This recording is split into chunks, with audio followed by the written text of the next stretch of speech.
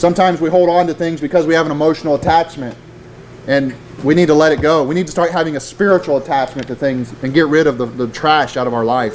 The devil uses TV to change our desire. Don't forget this. That ye put off concerning the former conversation, the old man, which is corrupt according to the deceitful lust. The devil uses desires to deceive us. And God's saying, put that off. Right. Get rid of it. Get it out of your life. So how do we prevent the devil's influence on our mind and on our heart?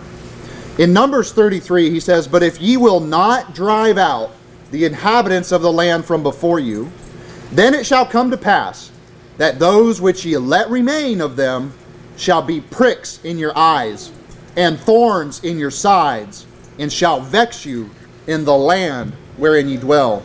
Moreover, it shall come to pass that I shall do unto you as I thought to do unto them. You must choose to drive out the demonic influence in your life.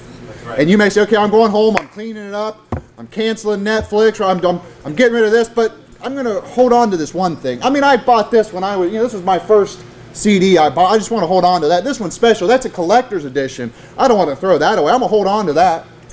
God's saying that's going to vex you. It's going to be pricks in your eyes and a thorn in your side. Amen.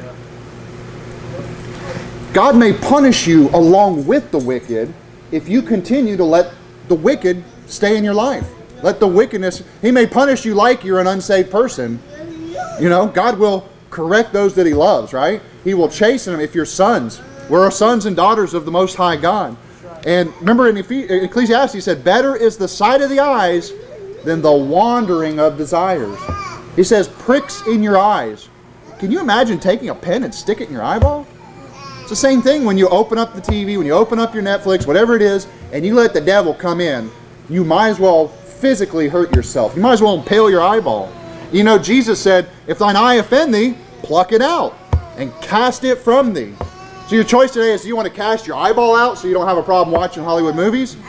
Or would you rather cast the TV out? It's a lot easier to throw the TV out, right? It's a lot easier to go online and cancel Netflix. It's a lot easier to take your cable box back. Hey, you need help canceling your cable? I'll climb up the pole for you. I'll disconnect it. I'll take your box back for you. I want to help you get more righteous in God's eyes. I want to help you grow as a Christian.